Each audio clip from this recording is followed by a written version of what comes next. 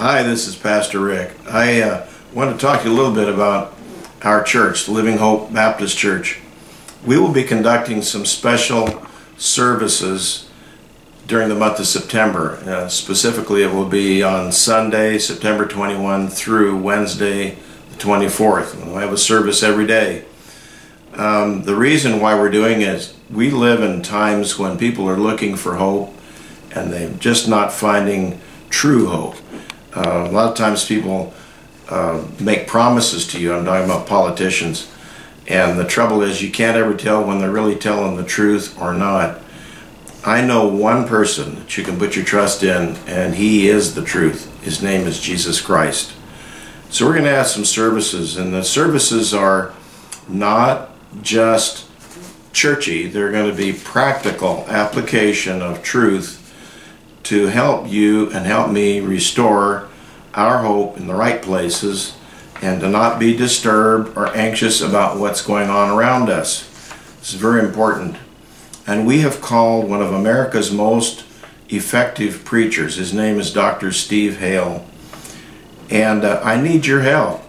I need your prayers, and I need your attendance at these meetings. If you don't come, you're not going to benefit, and I'm going to miss you, okay? So every one of us needs to start praying now and asking God to help us put on a very joyful Christian attitude and ask God to examine each of our own hearts and to help us repent from sin and rededicate our life to obey God and to love one another. If we do that, that'll be a revival right there. 85% of the churches in America are in a decline. We really need revival. And Dr. Steve Hale is seeing more professions of faith on just Sunday through Wednesday than many churches experience in a full year of church services. His preaching is not confined just to sharing the gospel and winning people to faith, although that is certainly a priority. He also has a burden to try to fire up the churches and get us out of our complacency and that really dominate too many of our churches. He has a message to our church, as well as he'll speak to anyone that comes, a message of why we can trust God and why we can find hope through our faith when we're really struggling to see any hope or faith in anything that's going on around us. So if you'll join me in prayer, and if you'll put it on your calendar to be here September 21 through the 24th, you're going to be very glad when you look back on this and say, this was probably one of the best decisions I ever made.